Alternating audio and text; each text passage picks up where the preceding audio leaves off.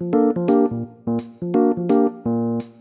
with this basic understanding, let's just see how we can put this equation I is equal to V by R, the Ohm's law, okay, very important again, to good use, how we can use it.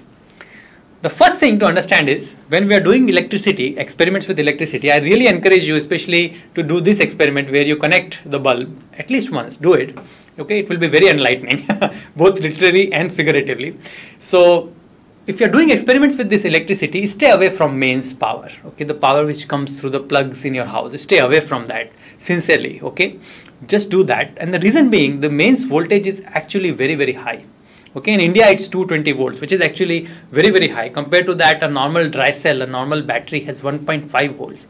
So because the voltage is very high, the current also would be very high, because as the voltage increases, the current increases.